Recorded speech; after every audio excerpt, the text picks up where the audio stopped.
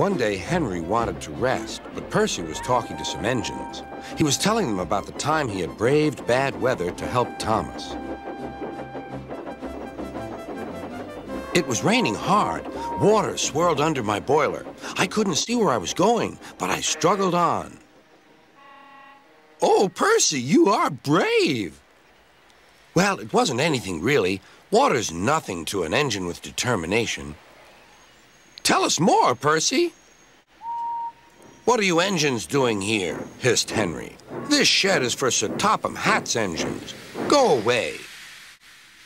Silly things, Henry snorted.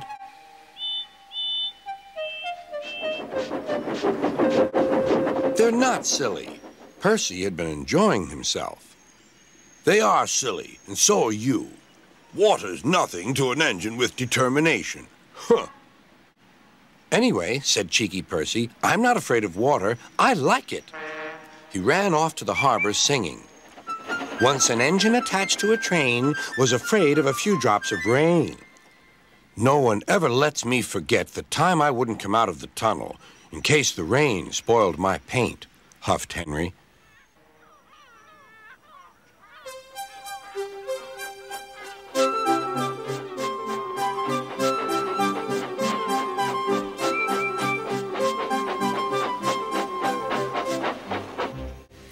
Thomas was looking at the board on the key. Danger. We mustn't go past it, he said. That's orders. Why? Danger means falling down something, said Thomas. I went past danger once and fell down a mine. I can't see a mine, said Percy. He didn't know that the foundations of the quay had sunk. The rails now sloped downward to the sea. Stupid board, said Percy. He made a plan. One day, he whispered to the cars, will you give me a bump when we get to the quay?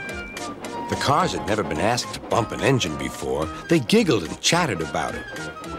Driver doesn't know my plan, chuckled Percy. On, laughed the cars. Percy thought they were helping. I'll pretend to stop at the station, but the cars will push me past the board. Then I'll make them stop. I can do that whenever I like. Every wise engine knows you cannot trust freight cars. Go on, they yelled and bumped Percy's driver and fireman off the footplate. Ow, said Percy, sliding past the board. Percy was frantic. That's enough!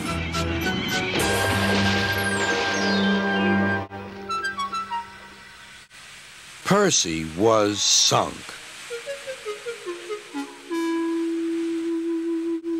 You are a very disobedient engine. Percy knew that voice.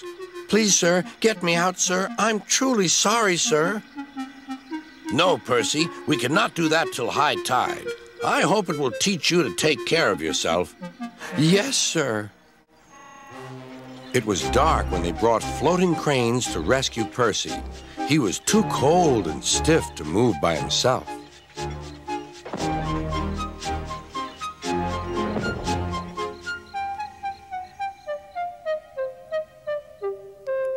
Next day, he was sent to the works on Henry's freight train.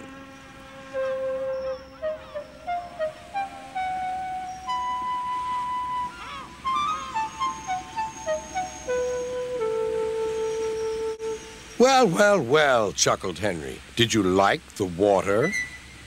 No.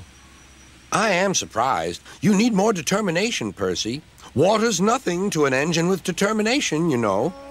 Perhaps you will like it better next time. Percy is quite determined that there won't be a next time.